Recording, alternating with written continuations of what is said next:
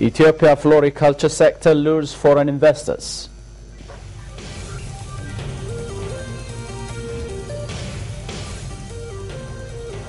And Nigerian crowned Muslim beauty in contest aiming to empower women.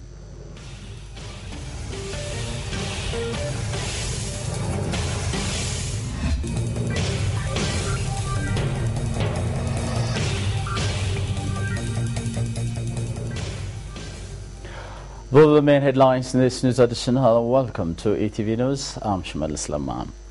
Ministry of Agriculture says Ethiopia has been luring foreign investors in floriculture and horticulture sectors. The ministry has held talks with American flower buyers and wholesalers on ways to boost earnings from the sector. Sadaf Mohammed Sani reports.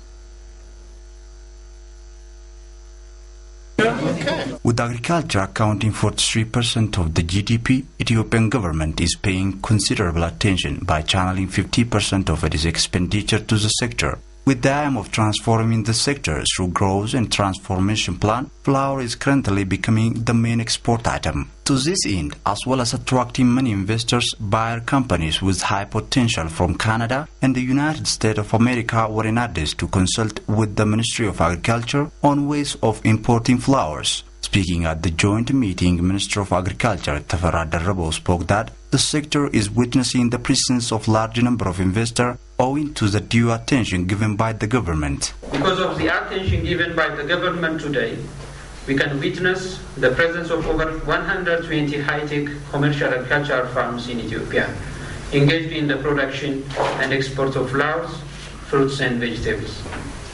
More than half of the total investors we have in the industry are foreign direct investors. Currently we produce 2.26 billion stems of different varieties of flowers.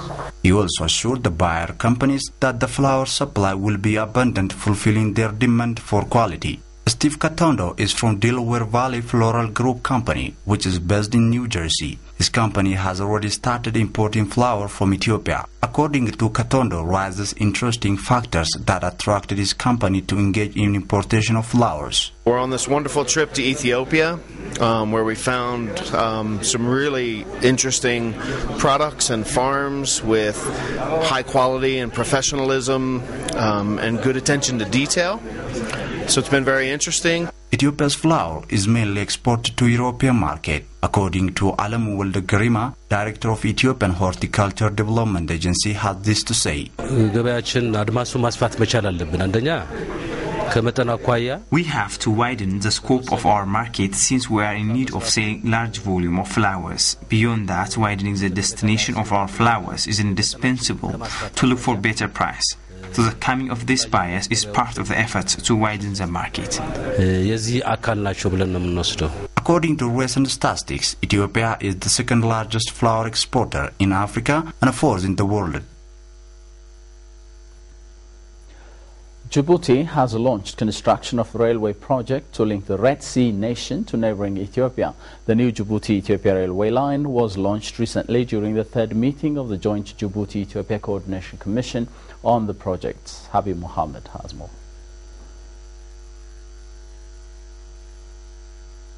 The Ethio-Djibouti Railway Project Joint Ministerial Commission has evaluated the current performance of the construction of the Ethio-Djibouti Railway Project that is being carried out in both countries. Ethiopian Ministry of Transport Workna Gabayo during the meeting said the historic railway route is being constructed in a way it ensures the renaissance and mutual benefit of the two countries. These two projects are historical projects that will change the socio-economic landscape of our two sisterly countries. As everyone said, the projects are game changers. Djibouti's Transport Minister Musa Ahmed said the railway line will facilitate access to different markets in the region and will also link Djibouti to South Sudan through Ethiopia. He also speaks of 100-kilometer Djibouti section of the railway construction project. I have the satisfaction to announce that this morning the contractor CCECC has started the construction activity on the ground in the area of Nagar. We hope that for the next meeting organized in Djibouti, we will be able to visit the progress of the activities on the site. A 650-kilometer Dawali-Sabata railway project, which is Ethiopian section, is well in progress, and 20% of its construction has so far been completed. Construction of the 100-kilometer railway, which belongs to Djibouti, has just been commenced in Djibouti. Ethiopia's progress in constructing section paved the way for Djibouti to launch its belonging. According to the Ethiopian Railway Corporation Director, Dr. Getaun Buru, the new railway line will dramatically change the economic condition of both countries.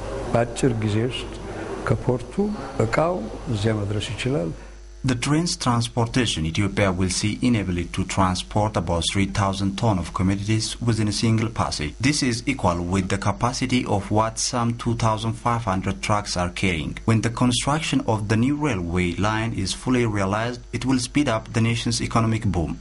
The railway project, which cost $600 million, has been financed by the China Exim Bank, while the Chinese Civil Engineering Construction Corporation is supervising the project. Workana called on all concerned stakeholders to work hand in glove for the realization of the project. Djibouti's director for a railway company, Mohamed Robleh, expressed his belief that the construction will be completed within 2 years' time by the Djiboutian side, and the project inside Ethiopia will also see completion within the intended 2 years period.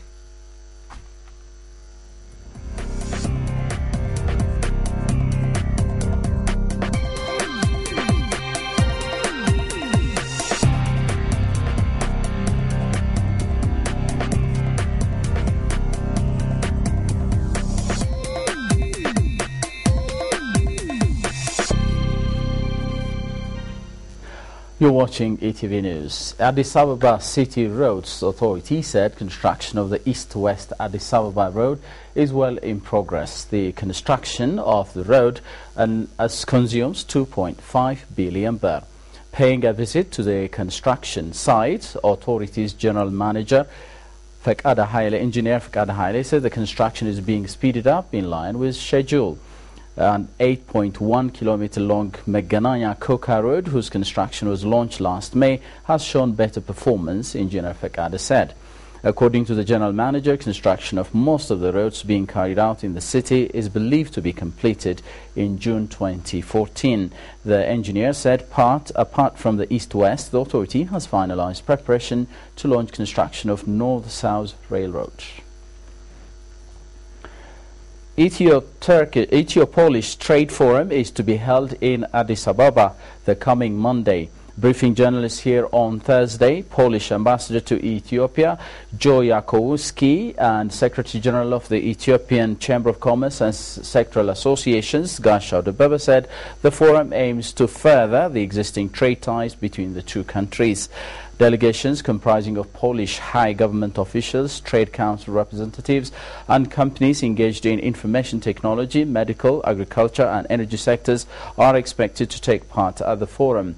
The interlocutors said the trade forum would create an opportunity to raise Polish investors' awareness on the conducive investment climate and human labor in Ethiopia. Conditions would also be created to enable Ethiopian investors to work with Polish counterparts, particularly on technology arena, and they underlined. Ethiopia is said to be on the right track to produce HIV-free generation. The Ministry of Health says activities should focus more on minimizing vulnerability to build up on registered successes. The remark came at a national forum being held in Arba Minj to evaluate the 2012-2013 performance in fighting HIV/AIDS. The report indicated new infections with the virus have decreased to 90%. Speaking on the occasion, Health State Minister Dr. Kabada Worku said efforts should further be strengthened to scale up achievements observed in fighting HIV. U.S. President's Emergency Plan for AIDS Relief, PEPFAR country representative Carmela Abata underlined Ethiopia has become one of the 25 African countries on the way to achieving HIV-free generation. This indicates the country is likely to be successful in meeting the target, she said. Intra Health International applauded Ethiopia for achieving Millennium Development Goals number 4, reducing child mortality. The organization has marked its 10 years of partnership to Ethiopia and honored outstanding health workers in Addis Ababa on Wednesday. Papi Gaye, Intra-Health International President, reaffirms his commitment to collaborate at levels to help improve the health of Ethiopian communities. The government of Ethiopia has reduced communicable diseases and improved immunization, use of contraceptives and health-seeking behavior, the President added. He also said the nation has registered significant progress in health promotion and disease prevention by implementing health extension program across the country. He also recommended a lot has to be done to increase the accesses of various health services, including maternal, newborn and child health, among others. Lydia Tesfaye, a representative from Ministry of Health for her part, expressed that the ministry will keep on working jointly with partners to advance the service delivery of health facilities in the country. It is disclosed on the occasion that Intra-Health International enables health workers to better serve communities in need in more than 100 countries around the world.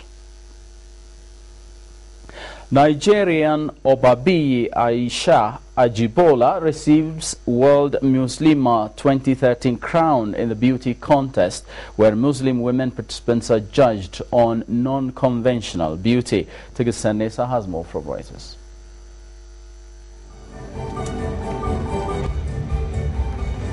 An array of colorful clad contestants, all abiding by Muslim dress code, started along a runway in the Indonesian capital of Jakarta on Wednesday for the final of the third World Muslima contest, where Nigerian Obabiyi Aisha Ajibola walked away with the crown. The contest, exclusive to Muslim female participants, saw 20 finalists compete for the title, with judges scoring them not on conventional beauty but on how well they recited the Holy Quran and their views on Islam.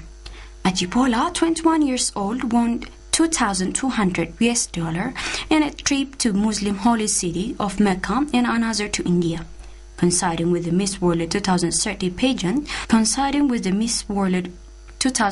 pageant, which is also being hosted in Indonesia, the 2030 World Muslima contest aims to empower women and present an alternative view of beauty to more internationally renowned Miss World. Founder Ika Shanti, a former TV news anchor woman, said World Muslima does not intend to compete with Miss World. It is not against Miss World, but against pornography, against the sexual appeal in front of the children. So women should be well empowered, highly appreciated, and then also well educated. That's the issue. If we want to reach the MDGs goal for human being and our women, we have to touch Muslim women, because the contribution of poverty and also empowerment is come from Muslim world. Organizers of the 2030 World Muslima contest hope their competition proposed a peaceful alternative to protest on recent street demonstration against Miss World. Earlier this month, thousands of demonstrators took the street in Jakarta, where some held signs to express their opposition against the contest. For the first time this year, World Muslima accepted foreign participants to compete alongside locals. Ahead of final round, at least 500 contestants competed in online rounds to reach finals, including participants from Bangladesh, Iran, Malaysia, and Nigeria.